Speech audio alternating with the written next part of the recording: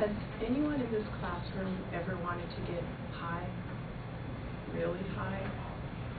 Well, one day my 10-year-old daughter told me that she did, that she'd been thinking about it for a while. But the weirdest thing that she said was that she wanted to learn how to do it from the best, and that if I knew any classes she could take, I would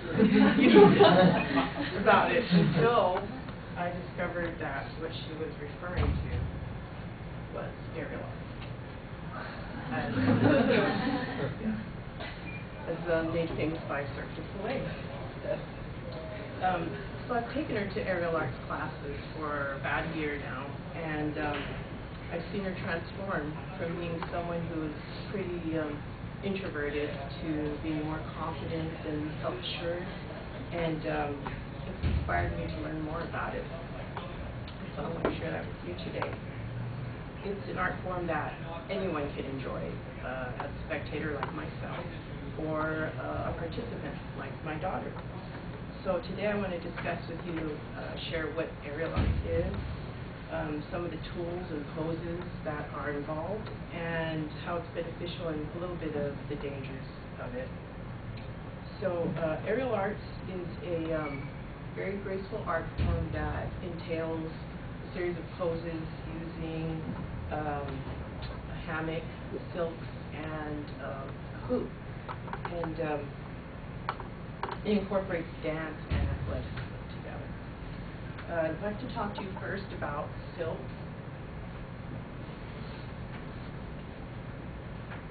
And silks are two lengths of fabric suspended from the ceiling. A couple of the poses I'm sharing today are, that's my daughter over there doing the kite, and this gentleman is doing the crucifix.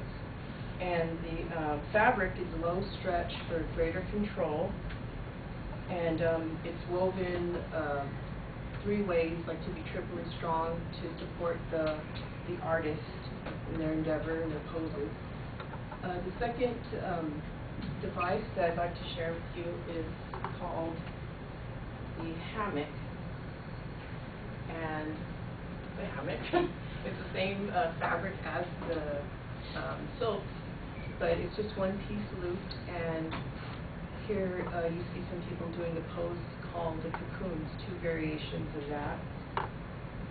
And then the third device is called the lyra, and that is a metal hoop that is wrapped with a grippable tape to help support the artist. And there's my daughter doing the shooting star, and then also this artist is in the neutral position. It's suspended from the ceiling many times by a winch, which is just, instead of hoisting it manually, just electronic, you just press a button and you can raise it and lower it to whatever height you want it to be. So now that you have an idea of what aerial arts is and what some of the devices and poses are, I'd like to share some of the benefits that learners have. As mentioned before, my daughter has gained a lot of confidence and poise with this art. It's because when a person takes a risk and goes beyond their comfort zone, their confidence levels rise.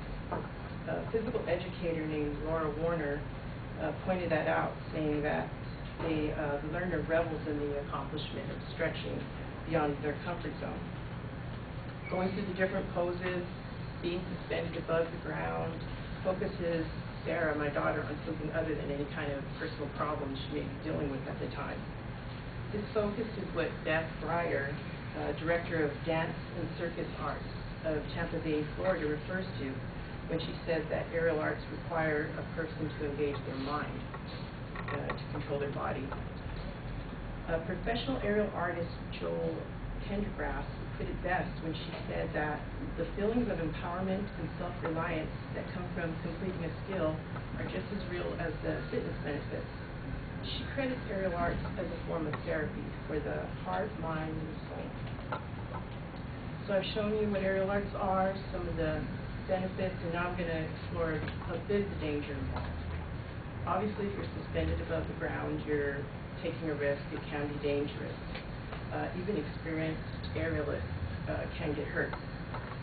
There's an example of a seasoned aerialist named Sarah Romanowski, who during a Christmas performance at the Beverly Center fell 3 stories in front of a crowd of people. She was back on her feet and participating, though, in aerial arts within 2 months. That illustrates the mindset that most aerial artists have that I've come in contact with.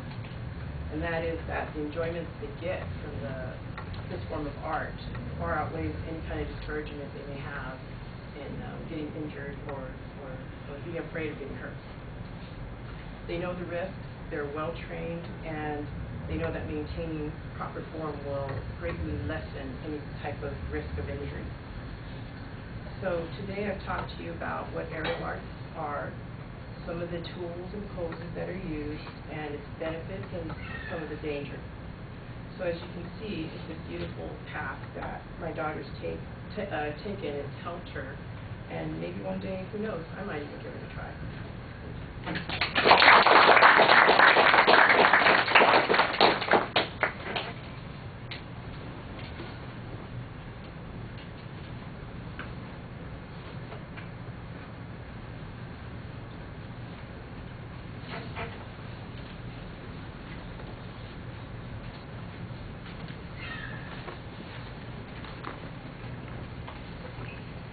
All right, Anthony, what did you think? I thought it was really well organized. Her introduction, it showed her, it was pretty clear her thesis statement. She gave us a pretty good preview, and the attention grabber really worked on me. I mean, I thought she was going to go off on marijuana or something. So that was pretty good. The structure of her presentation was really well. I'm not sure I have any constructive criticism. Everything was really good.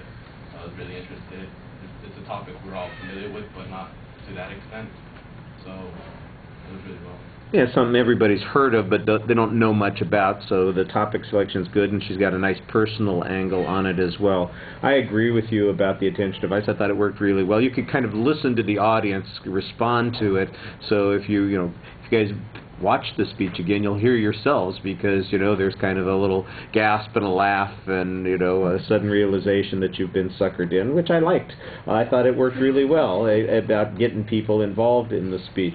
All the organizational stuff is really solid. The transitions are very easy to follow. You had good internal summaries when you were moving through the points. All those things were fine. Once in a while I felt like I wanted a little bit more detail, like when you were describing in that first section the different the silks and the lyre and all those other issues. It seems to me like there's a section missing about how they perform, or the choreography, or something about putting together a presentation that I just felt like I wanted something else in there. I know that wasn't really the purpose of your speech, but it felt like there was maybe a blank space there that needed something.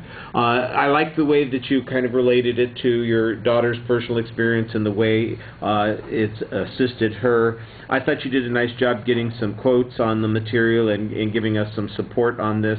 Again, I think maybe a little bit more information here and there about how many people participate in this kind of activity, or the number of schools or places where you go to learn those kinds of things, especially after you set it up at the beginning. Maybe a little bit more information, but those are very minor quibbles. It's mostly I'm saying I want more, as opposed to what you gave me wasn't good. It was what you gave me made me want to have something else too. So that's a good goal to have. The visuals I thought were integrated pretty well in the speech. I did feel a little bit like they're all centered in the first half of the presentation, and it might have been nice if there was something else that you distributed at the end. Maybe it's a little quiet. You have a very calm demeanor when you're speaking. It actually feels like I am watching Cirque du Soleil up there, even though you're not on the silks, because it's all very smooth and calm and polished, and you seem relaxed. But I think maybe a little bit more projection in your voice would help. All right, thank you.